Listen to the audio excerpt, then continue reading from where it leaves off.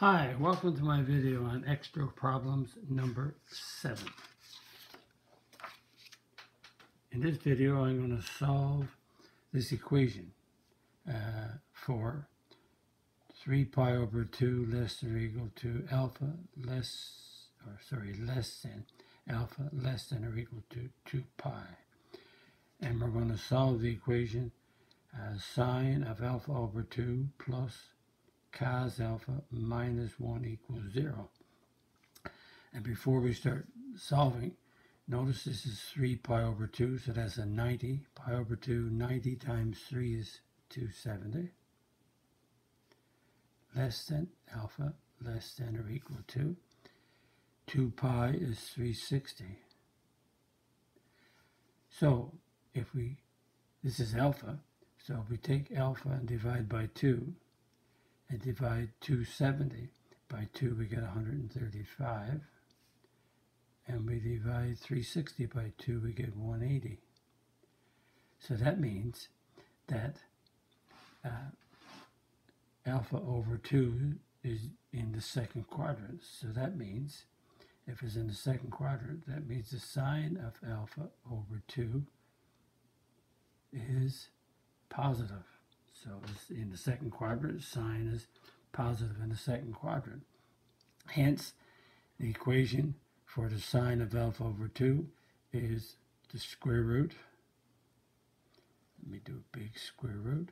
1 minus cos alpha over 2, and it's positive. Again, alpha over 2 is between 135 and 180, so that's positive. And we do cos alpha minus 1 equals 0. So we have a square root here. So what we'll do, we'll isolate the square root. So we'll do 1 minus cos alpha over 2 equals negative cos alpha plus 1. Move the cos and the 1 to the right side, change the signs. Now that we have a square root, what we'll do, we'll square both sides. And the square root of 1 minus cos alpha over 2 squared is 1 minus cos alpha over 2.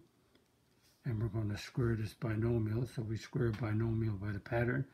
It's the first term squared, so negative cos alpha squared is cos squared alpha, and we multiply these two, which is the negative cos alpha, and double it, so it's a negative. So that's a negative 2, that's a negative cos alpha doubled, negative 2 cos alpha, and the last term squared is 1. We could have done this by doing 1 cos alpha plus 1 times,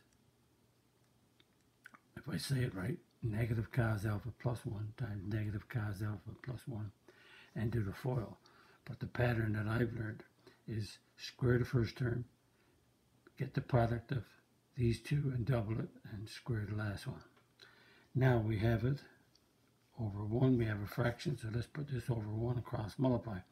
I'm cross multiplying 2 by this because this is a quadratic, and I want the quadratic to be on the left side. So 2 times this term becomes 2 cos squared alpha.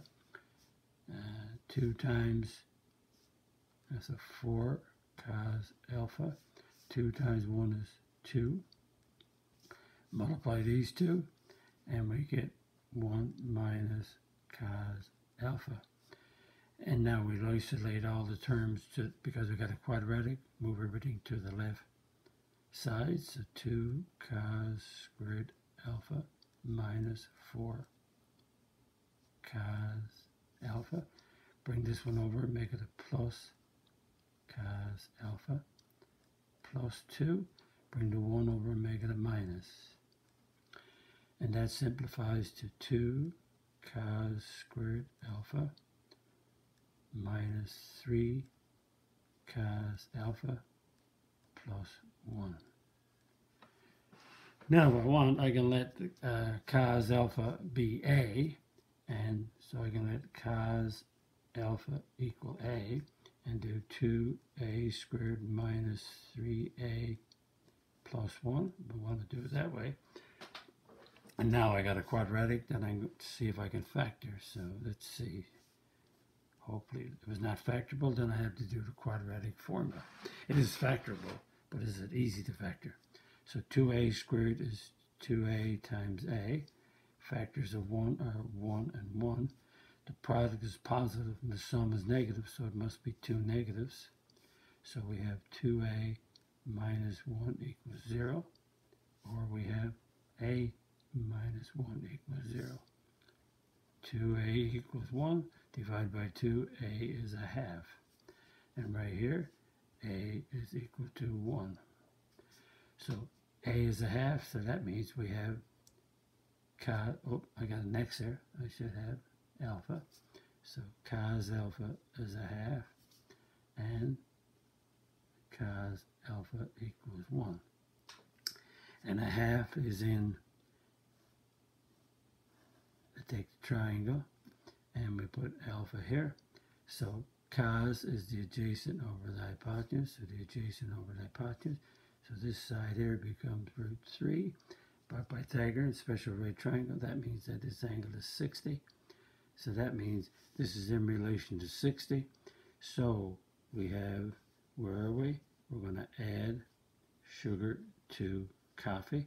And cos is positive in 1 and 4.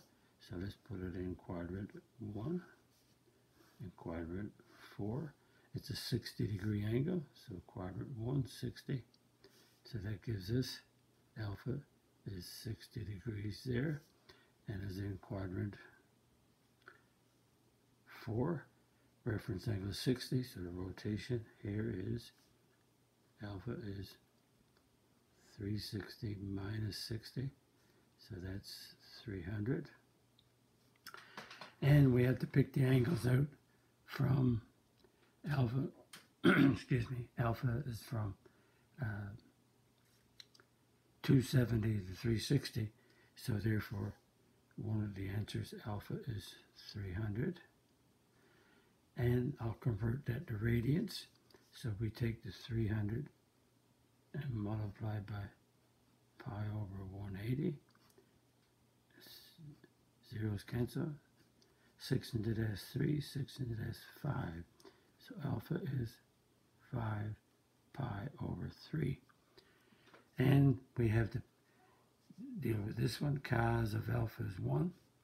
That means alpha is on the circle right here. So that means 1 is right there, so alpha is 0 degrees. But I look up here, I can't have 0. I got to go between 270 and 360. So like 0 is one answer, but if I rotate all the way around, I get 360. So that means alpha is 360 degrees, which means in radius, 360 is 2 pi. So the two answers are 5 pi over 3 and 2 pi will satisfy this equation. You can sub these answers in here and work them out to see if you're right. To check, take the 2 pi, sub it in, and work it out to see if you get 0 to make sure. So that's a solving equation, just extra problem. More problems you can do, the better you get. And this brings the end of the videos in this unit. And again, like all my videos, if you like my video, click the like button, click the subscribe button.